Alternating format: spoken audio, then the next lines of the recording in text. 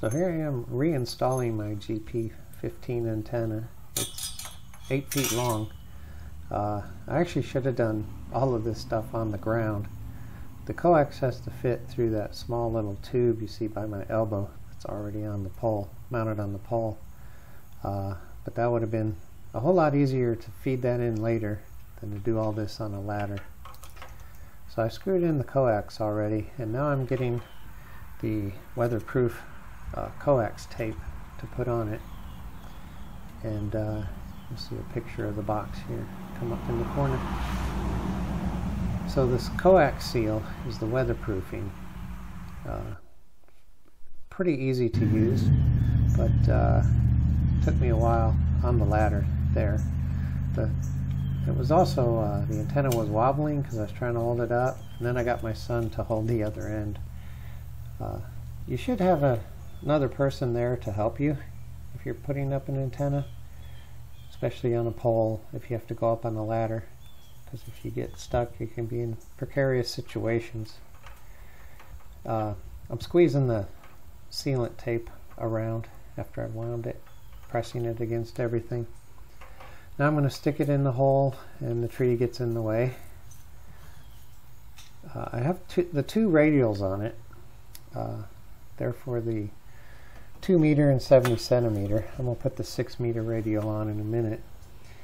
There's a screw you put in the side that holds it into the bracket, and just have to line it up a little bit, screw it in, tighten it down.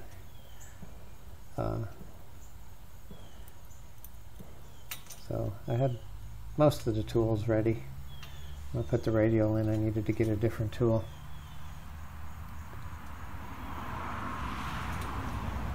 So I'm checking one of the radials there. Actually, I'm still screwing down the thing. Okay, now I'm going to add the 6 meter radial. Now I've had this antenna up on the other side of the house, but the coax was drooped along the ground, so I took it down. And it's been down for a couple years, and I've tripped over this antenna a couple times. So you'll see the radial kind of wobbles its way in. I had bent the threads, the shaft with the threads on it, so it's kind of interesting. I would have already had it in place if I hadn't bent it. Because of that, I get distracted about the mounting hole, the drain hole in this. And I've already set the radial to be resonant on the frequencies I want it when it was on the other side of the house. So now I'm using electrical tape to tape the coax cable to the pole, and not putting too much tension on it against the mounting bracket that it's going through. I'm going to do that a couple places up and down the pole. There's my son. We're getting ready to erect it. Now the pole I use is a fence, not a fence post, but a fence rail. They work pretty good. They're 10 feet long. And the bracketing are made out of L brackets and a U bracket. The bottom bracket is bent. You'll see pictures of that later. It's kind of a fit where it kind of jams in there if you're not careful with it, so this took us a while to get in there. Again, another reason to have another person help.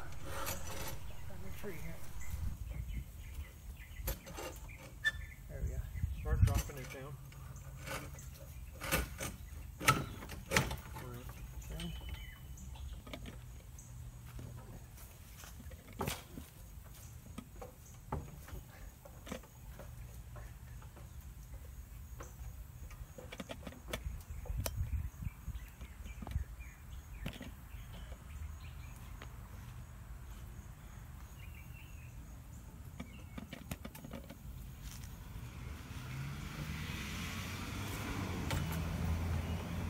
Okay.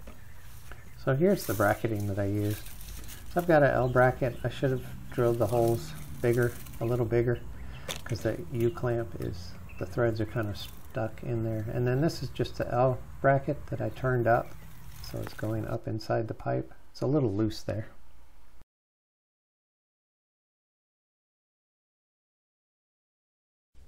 So we've mounted the Comet GP-15 antenna, and we're going to hook it into the radio. So I'm now inside. I've hooked my coax running through the ceiling into a duplexer, the Comet CF530. One side is 90 megahertz to 1.3, so that'll be the 50 megahertz range for 6 meter. And then I have 125 to 470, so that'll be VHF and UHF.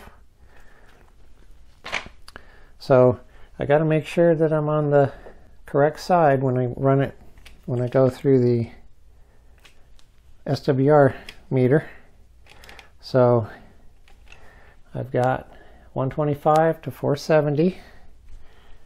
And let's see what those look like. Should look like off the antenna. So we've got the 2 meter, and it's just an arc. And then on the 440, 70 centimeter, you see it goes up, down, up, down, up. Okay, we're going to see that. So we want to take these readings near the radio, because SWR is about the radio. What I see near the antenna, which was a little bit worse readings. So I'm going to turn my meter on. I'll rotate the video so you can read this right side up. Okay, so we're on UHF right now. So one side of the band is, I'll start at 420. So we're reading here for the megahertz and here for the SWR. We also have a SWR meter right here, and we can just watch that. If it gets up to 1.5, then we know to look up here. This reads a little higher than this does. So there we are at 418. We're at 1.1. That's great SWR. And I'm going to watch the meter as I dial up. Everything's still below 1.5. Okay, we're a little high there, so let's see what it is. The digital reads 1.3, so we're good. Still dialing through. 1.4, still good SWR. Still good. You can see it's going up and down, up and down. Everything's staying below 1.4. Anything 1.5 or below, I'm going to speed this up so you guys can watch it.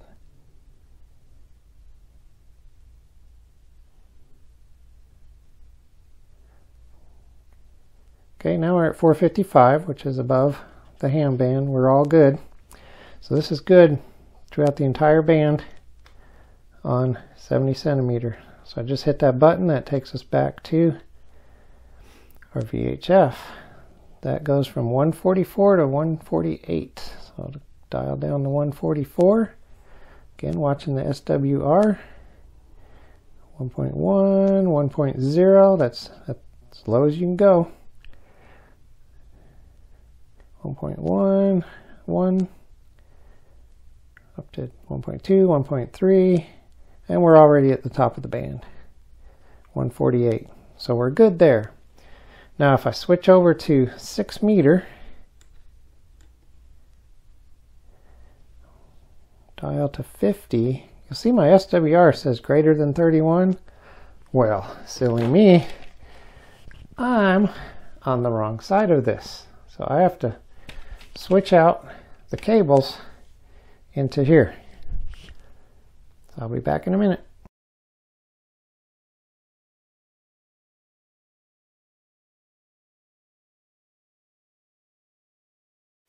So for 6 meters, 6 meters is a wide band. I don't think there's any antenna that can cover the whole band. That's why you see these different SWR paths.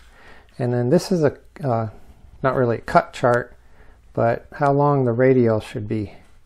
So based on the frequency you want it to be at, you come up here, go over, and it tells you how long this measurement should be. I'm going to have to redo that anyway because I didn't put the drain hole facing down.